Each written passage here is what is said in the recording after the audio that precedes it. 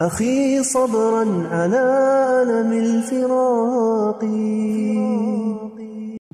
I would like to pass you on to somebody who needs little introduction, and that is because his case has been in the media almost every week in one form or another in terms of what has happened with this country, what the British intelligence services got up to in the cases of people of whom they should have had some concern and care, but instead were being complicit in their torture, abuse, and false imprisonment. We are in the blessed month of Ramadan, and during Ramadan, it is difficult to imagine, when we're soon going to be coming to the point of iftar and breaking our fast, how those people held in Bagram and Guantanamo will be dealing with this, and how they will be meeting Ramadan in solitary confinement cells, not knowing often whether the time for fast has come or even gone, not being able to pray in congregation like many of you will be at the time of the fast and in the evening. All of those things that you take for granted, none of them are available in Guantanamo. And yet, the strength, perseverance, and fortitude of these men is exemplary. And one of those men, inshallah, is Binyam Mohamed, who will speak to you about Ramadan in Guantanamo.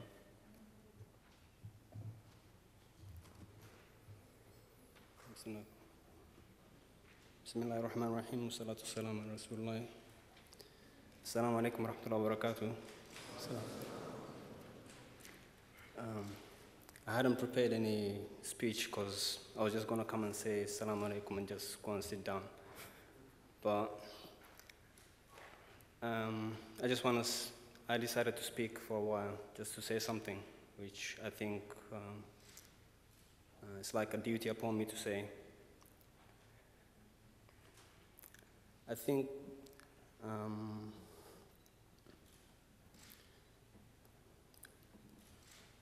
we have to understand that helping the people who are incarcerated, whether it's in Guantanamo or Bagram or whatever place they are in, should not be considered as kind of a help we're giving them. Like we're giving them a hand. Because it's an obligation upon us. It's something that we have to do. Whether Islamically or non-Islamically, it's an obligation.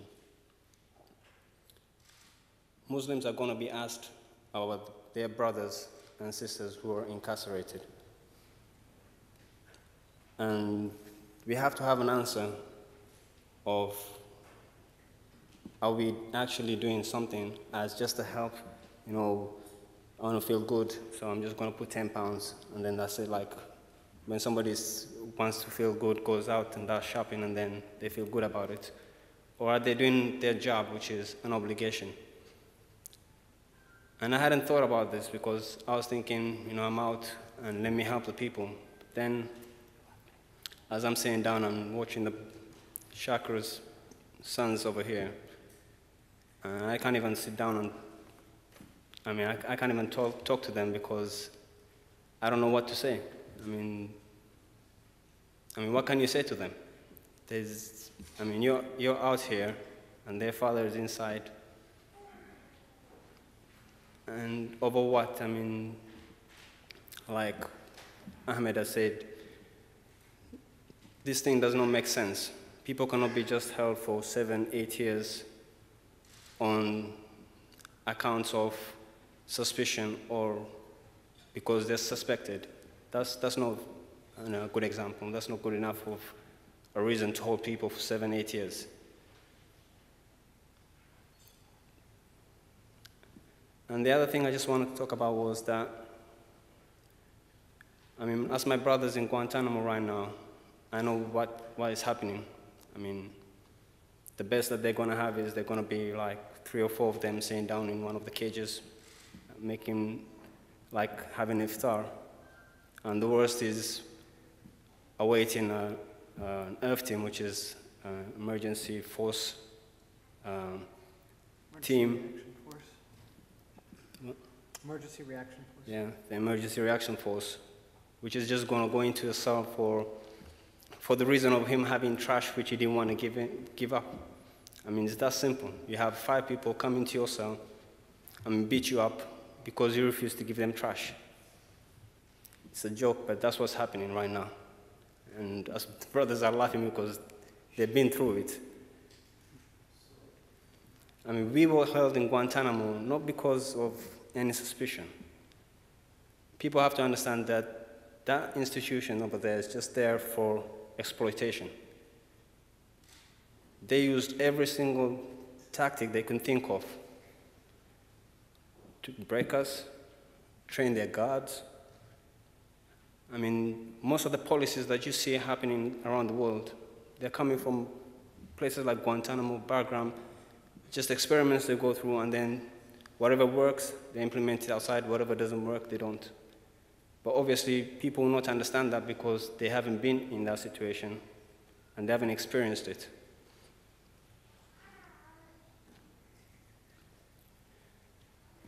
I was really going to say, but I was really happy that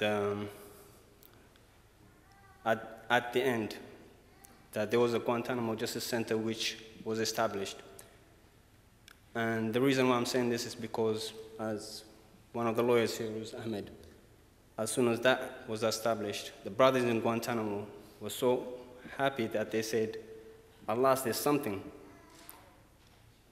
Now they're looking upon the people outside as not just help for them to be released, but also to help them once they're released. So I'm pretty much sure there's a lot of people here who can do more than just give money. There is something you can do that will help the brothers and sisters in Guantanamo or other places. But it's just you have to find out what it is. Everybody here has something to do. There's something you have to offer. And you just have to look inside you and see.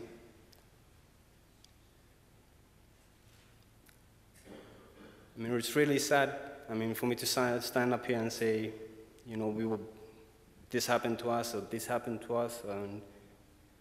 But the truth is, yes, some of us were affected by our experiences, but some others, they benefited. And I mean, the experience that they gathered from Guantanamo and other places have set them in a life where they can actually help through this experience that they went through.